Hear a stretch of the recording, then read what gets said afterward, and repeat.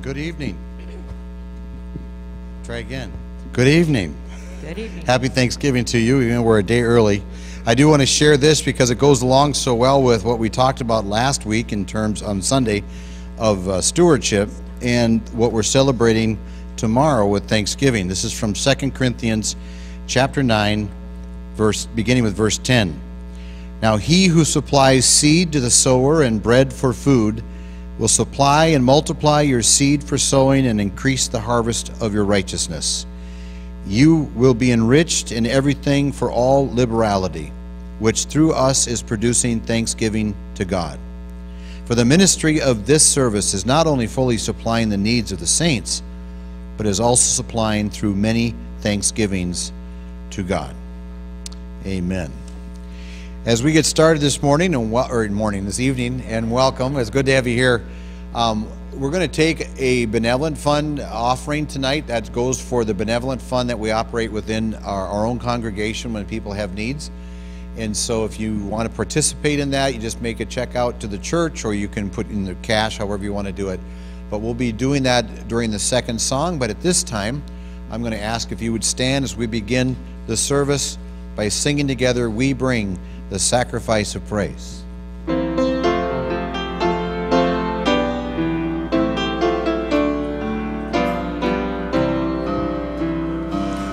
bring the sacrifice of praise into the house of the Lord. We bring the sacrifice of praise into the house of the Lord. And we offer up to you the sacrifices of thanksgiving. And we offer up to you the sacrifices of joy. We bring sacrifice of praise into the house of the Lord. We bring sacrifice of praise into the house of the Lord. And we offer up to you the sacrifices of thanksgiving. And we offer up to you the sacrifices of joy. Let's pray. Ushers, will you come and we'll take the offering during the next song, but let's pray together. Father, we do come to bring the sacrifices of praise. We come to say thank you for our life. Thank you for the provision of life, Lord, whether it's life and heartbeat and health, or whether it's finances or home and clothing and food, or special things like family and our salvation. We give you thanks and praise. Thank you that we can also give back to others and help others when they're going through difficult times with things like the Benevolent Fund. So we just pray, God, that you will be blessed as we worship you in the giving of this special gift, and as we continue to give worship to you in song. We pray in Jesus' name, amen.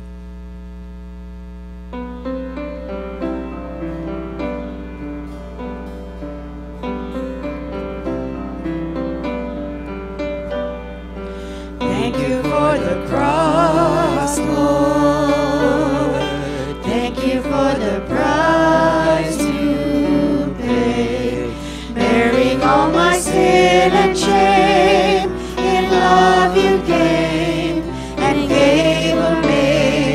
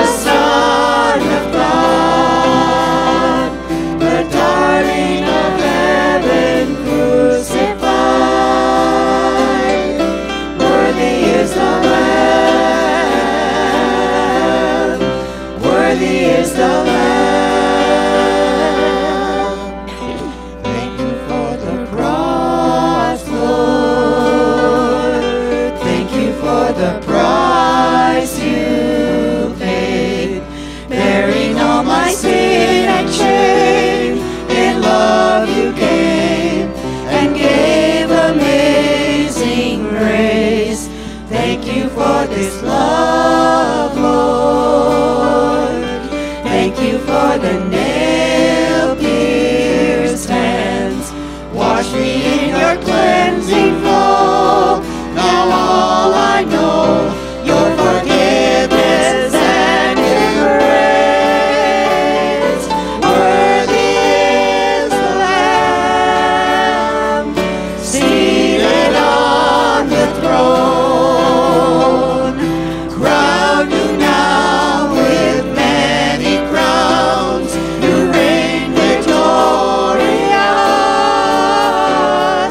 high and lifted up. Jesus, Son of God, the darling of heaven crucified. Worthy is the Lamb. Worthy is the Lamb. Worthy is the Lamb seated on the throne. Crown you now with many crowns. You reign victorious, high and lifted up. Jesus, Son of God, the darling of heaven crucified. Worthy is the Lamb. Worthy is the Lamb. Worthy is the Lamb. Worthy is the Lamb. Amen. You may be seated. I'd like to share a scripture with you. Tonight we have two special guests that are our very own that are going to come and just give testimony of praise and thanksgiving to the Lord Jesus Christ, and we get to listen in on what God's been doing in their life. But before they do, let me just share this with you. Colossians chapter 3, verse 16 says, "Let the word of Christ richly dwell within you, with all wisdom, teaching, admonishing one another with psalms and hymns and spiritual songs, singing with thankfulness in your hearts to God. And whatever you do, in word or deed, do all in the name of the Lord Jesus, giving thanks through him to God the Father." Amen. The first person we're going to hear from is Loretta, and I'm going to ask her to come up at this time, and later on we'll get to hear from our friend John Nylund.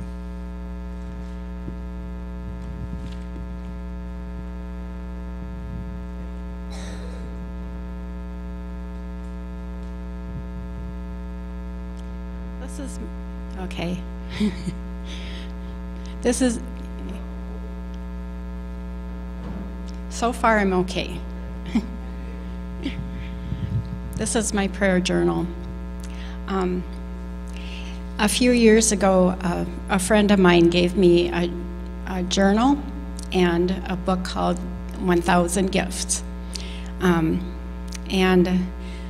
I started writing in the journal, hoping that I could write 1,000 blessings in 1 year.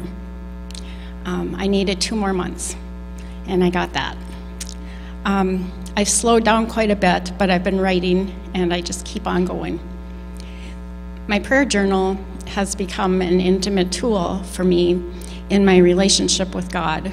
And as I sit in the evening and reflect on the day that God has given to me, I reflect on the things that he has poured into that day as blessings. And I write them down. And in just a little bit, I'm going to read to you from something from my journal. I'm on my 3rd one. But first I would like to share with you a Thanksgiving from Renewed Life Storeroom, which you know is an exchange of blessings in and of the congregation. It had been it had just been for the congregation until last September, or just this past September. We had opened it up for the congregation, or I'm sorry, for the community, and just one person came. But in October, over 20 people came, and I found myself alone with these 20 people. They had come in for the blessing of the storeroom. They had come in for the fellowship and for the coffee and muffins as well. And all of those things were important to them. And they did take away quite a few things, but I tried to get around to talking with all of them, and I missed a few, but I got most of them. As I reflected on that later on, I realized that maybe more were coming the next month, and so I also thought of how Jesus met the woman at the well. We call her the woman at the well. She was a Samaritan woman, and Jesus spoke with her, and she was so intrigued by Jesus that she went off to the village, and when she came back, she brought the villagers with her. Well, in the meantime, the disciples had come back from a different village where they went and got food, and Jesus had turned to them, and as the people were coming, the Samaritans were coming his way, he turned to his disciples and he said, the harvest is plentiful, and that's where he says the workers are few, but he said a few other things there too. And so I was reflecting on that, and I thought, the harvest came right down into our basement. And I was there all by myself. So I thought, wow, this is really a chance for a blessing for the church to be involved in a ministry, a different ministry than what we had been doing with the storeroom. And so I got pretty excited, and the next morning was Sunday morning. And so I told several different people, and I thought, hey, this goes right along with Alpha, and people asking questions, people coming in for conversation, and we could give them more deeper conversation, as Jesus always did. So Marcia sent out a email asking for help from all of you for this past weekend, and some of you came, and I appreciate that. And then I want to read to you from my journal what happened in this past weekend. In the very beginning of my journal, I always write, I am thankful for. That's how my sentence starts, how each blessing starts. And I also wanted to say that just in this particular writings, the cross is always a thanksgiving. It's always, every day is a thanksgiving for all of us. But I don't mention the cross in these days that I'm going to read, and I just didn't want you to take offense at that I didn't mention the cross. November 16, and that was on Friday, 3991. A loving church family. Storeroom day, balloons, cupcakes shaped in 6-0, and birthday cards brought by many women. It was fun. 3992. Obscured vision. Community people came a day early and first before any of the church people, even though the balloons and cupcakes were there. I had a very difficult time having the community people come. What I felt was uninvited, and other people were bringing donations and joyfully celebrating my birthday which was fun, the cards and people and conversation. I was distracted and unfocused, though. When I got home, I was keyed up and tired, but also wanted to read God's Word. I grabbed our daily bread, which I hadn't read for a while, and instead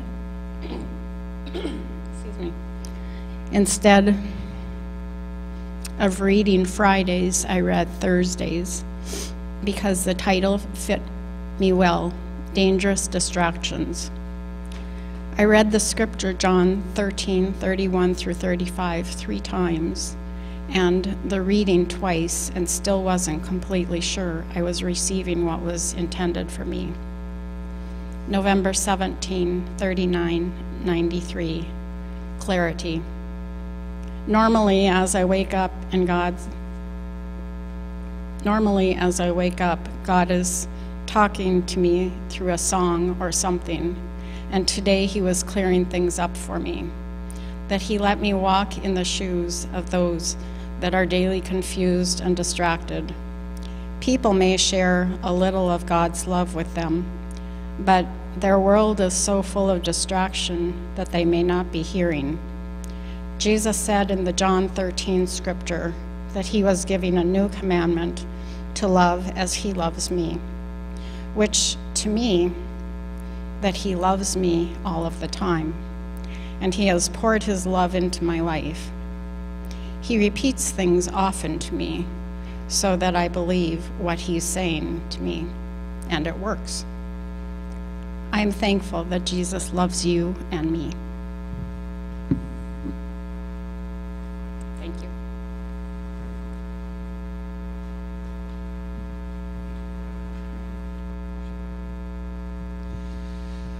Thank you very much. That's awesome. I'm going to ask you to stand as we sing a couple more songs before our next presenter. As Loretta ended with Give Thanks, that's what we're going to be singing.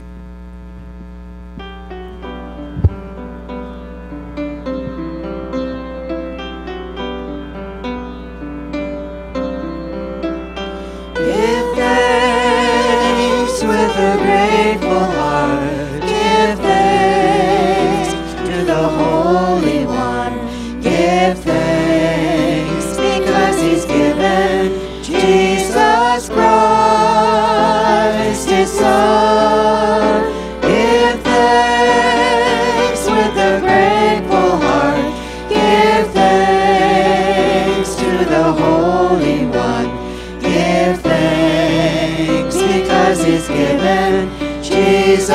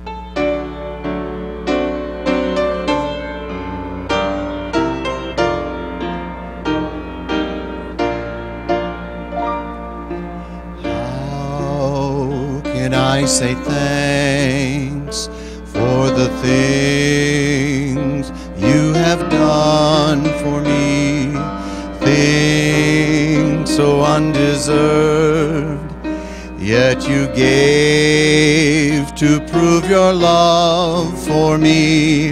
The voices of a million angels could not express my gratitude. All that I am and ever hope to be,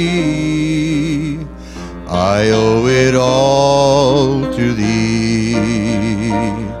To God be the glory, to God be the glory, to God be the glory for the things He has done. With His blood He has saved me, with His power He has raised me. To God be the glory for the things He has done. Just let me live my life. Let it be pleasing, Lord, to Thee. And if I gain any praise, let it go to Calvary. With His blood He has saved me, with His power He has raised me. To God be the glory for the things He has done. Just let me live my life. Let it be pleasing, Lord, to Thee. And if I gain any praise, let it go to Calvary. With His blood He has saved me, with His power He has raised me. To God be the glory for the things He has done. Amen. Amen. Thank you, Lord Jesus. Thank you for your songs. I'm going to ask John Nylund to come up at this point and share his testimony of thanksgiving and praise.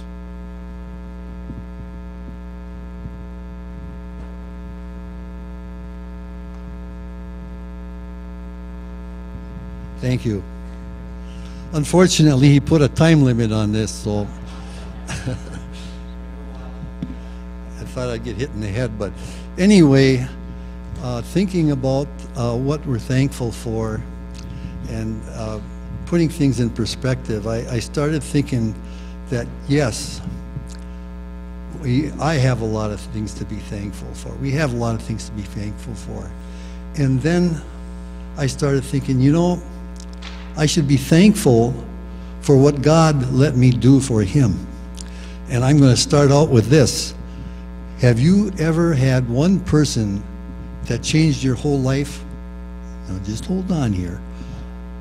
Well, I'll tell you what, I was finishing off my second year of college and thinking about going on to Bemidji, and Joe Lindacki's father-in-law was the guidance director there. And he says, "Hey, Nylund, come in here." And I came in and he says, "Hey, I got a job for you." I said, "What's that?" He says, "Go up and work at Thistledew Camp with the delinquents up there for the summer as an intern." The first thing I said is, "Do I have to write a term paper?" He said, "No." He says they want somebody to hire for the summer, and see if they could interest them in corrections. Well, I'll tell you what, right then and there, that changed my life, because I was working with those fellas up there, and I found out that, yes, I can work with these people. And I could see how their lives had changed. And so as I finished college, I was called one day. I was a caseworker my first year out of college, but my degree was in education. But they called me and wanted me to come up and start the ed program. So that was the beginning of 31 years that I can look back with many, many fond memories. Well, when I said that one person that changed your life, well, being that we had studied the story, I know that God was working upstairs, and He was the one who worked through Dr. Ortman. That's the way I look at it now, because it's just like, yes, this is what He wanted me to do. And there was many things that I can look at and are very precious, but I wanted to think about one thing. First of all, Thistledew, we had a challenge program, and that was the last 3 weeks they were there. And we called it challenge. It's similar to Outward Bound, except that none of our kids ever died out in the wilderness. But that's tongue-in-cheek. But they didn't. Anyway, so then each of the staff had to take turns going on these wilderness expeditions, and that would be 1 week long. So one year, that particular year that I went to Isle Royale with the kids, I had a Christian friend who he came up, he interviewed, and my boss wasn't much for religion, although I really respected him, but he said, "Hey, John, you got to come and see this. We got to hire this guy." And so I went and read it, and here read that, and here it was his testimony about the most important thing in his life was that when he accepted Jesus Christ as his Savior. Well, that man, we called him the $6 million man because he was such a great athlete. He worked for me at first in the school, and then he went on to work with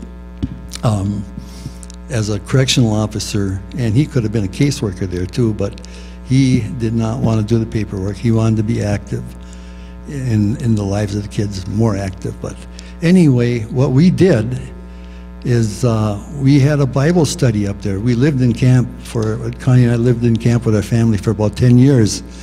And so we had a Bible study, and we had a group of 10 kids. Those kids graduated, staggered. Every 3 weeks there'd be a group graduating. So we worked with them, and then one day Gabe, that's my best friend, he came to me and says, "Hey, John, what do you suppose Denny, my boss, would say if we asked him if we could take the van and bring the group of kids to the Lundstrom Crusade?" And I said, "Well, I'll go ask him."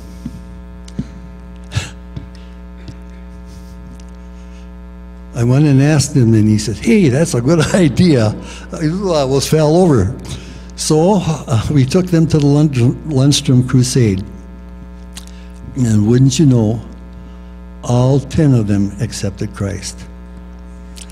And there was one in particular, and I've told a story to my Sunday school class, my smaller one, but I just love to tell it again. This guy was a bully. He was sophisticated, and at camp, if somebody didn't do what he wanted him to do, he'd say, "All right, you better not go to sleep tonight because you're dead meat." You know, we found this out. Well, anyway, poor kids would stay awake all night long. When he accepted Christ, he was totally transformed. And not only that, when he left, he went into service, and he came back several times, and he made a point to come and see me. He said, "John, do you still have your faith?" I says, "I sure do." He said, "Me too." Well, it didn't end there, you know. I had that group on trek on Isle Royale, and that was really something, because we had to watch out for the moose because they were having calves that year, and you know, they'd attack. But anyway, we were going through one day. It was a Sunday, and it was really raining, and we got to Little Todd Harbor, and there's rocks about 6 feet high. It was almost like a wall around us, and we stopped there. And anyway, the kids wanted to have a church service. Well, it turned out that the day before I left on that trek, the intern that came to camp came in the night before, so I met him, and here he was an atheist. And when he heard them say that, he said, "We're not going to have a church service out here." And I looked him in the eye and I said, "Hey, if they want a church service, they're going to have a church service." Well, there we huddled. And one of the boys read the 23rd Psalm. And that really touched me. But you know, it wasn't over yet, because that day, I think it was that day, it started raining, and it rained and rained, and we couldn't stop for dinner. We'd get just too soaked. So we kept on, and that was about 12 miles that day, and maybe more. But if you've ever been on Isle Royal, it's up and down, up and down. So when we got to our campsite, we were pretty well worn out. And so it was getting towards dusk, but it had quit raining, thankfully. And we were getting our tents ready, and one of the boys said, "Hey, John, come here, take a look."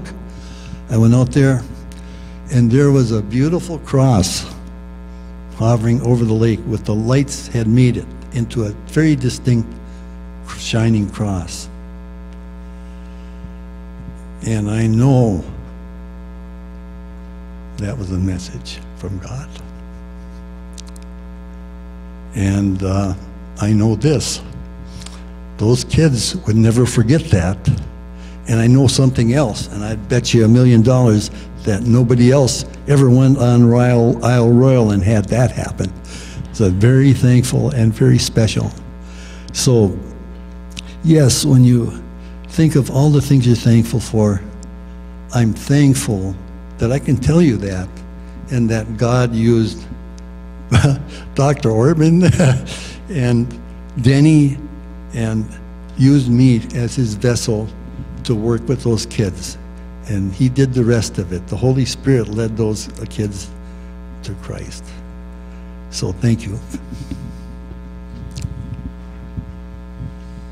Thanks, John. Appreciate it, brother. How can you be used for God? That's one of the great things, and some of this I've heard before, but it's just really great to just to hear how God works in people's lives. And we sometimes think our efforts aren't much, and God takes the little and always makes it into the big. So we praise God for that. So I'm going to ask you if you would stand with us as we sing this final song. Actually, once again, think about Jesus' sacrifice and why he did it. He did it for our salvation, but then he calls us to do the same thing, to sacrifice our comforts so that we might be able to reach others for Christ. Let's sing together.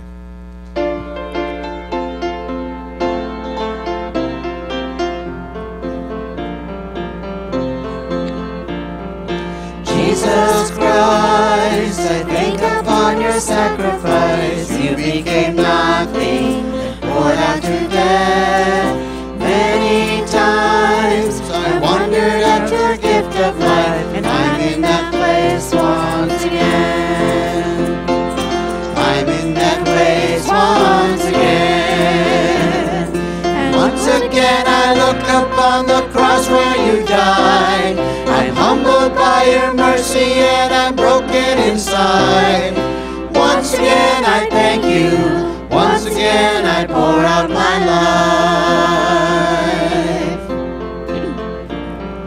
Now you are exalted to the highest place, King of the heavens, where one day I'll bow. But for now I marvel at the saving grace, and I'm full of praise once again. I'm full of praise once again. And once again I look upon the cross where you died. I'm humbled by your mercy and I'm broken inside. Once again I thank you. Once again I pour out my life. Thank you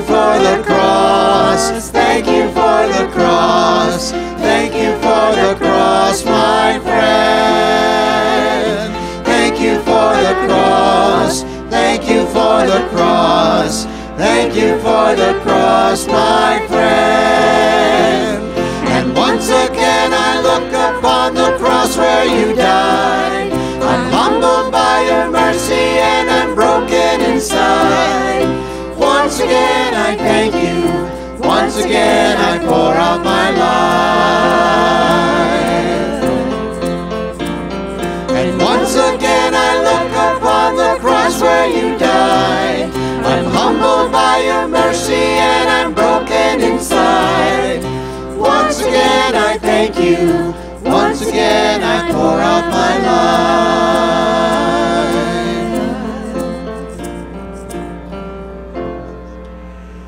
Heavenly Father, we do thank you for the cross.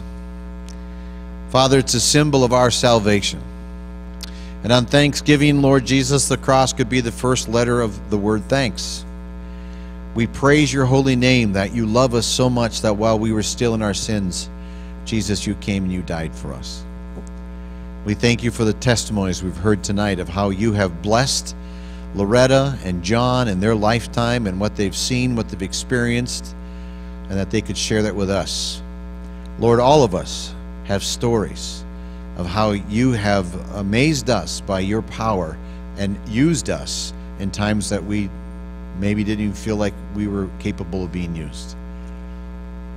As we celebrate tomorrow, this national holiday of our country, I just pray, Father, that we will begin the process by first and foremost attributing and recognizing that you are our God, that we have this privilege to be together as a family. We have this wonderful country that you have developed. We have, Heavenly Father, a great Christian home and Christian family, and Father, that we are one in Christ globally. Help us tomorrow, Father, not only to enjoy the festivities of the holiday, but to truly dwell on the glory of God and what we are so thankful to be a part of. Bless your holy name now, and give each of these folks, Lord, a great day tomorrow. If they're traveling, give them safe travels.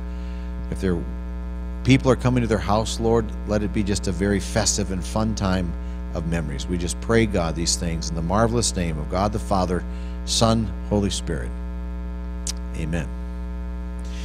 Thank you for coming, and may you enjoy your Thanksgiving festivities. Go in God's peace.